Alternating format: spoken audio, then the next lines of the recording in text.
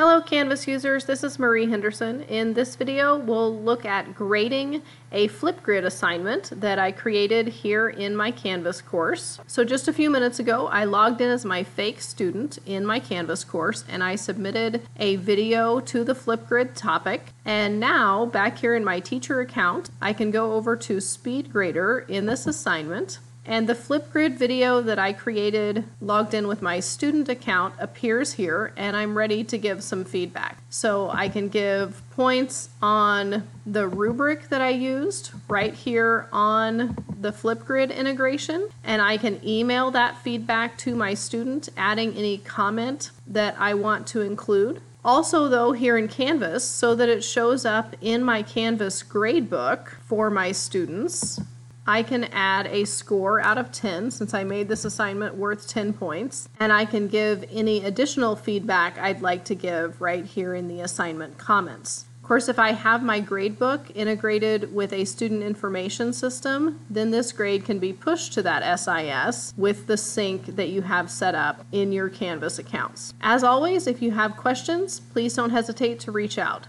Thanks and have a great day.